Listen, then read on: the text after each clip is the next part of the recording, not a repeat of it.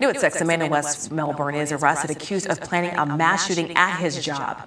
34-year-old Marcus Anderson here was arrested on Friday. He's now being held on a $35,000 bond.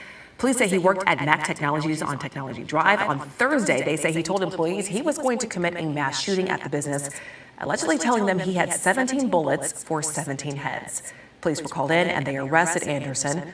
Police say he told them he was just joking, but they say they found a loaded handgun in his backpack and an AR-15 style rifle in his car.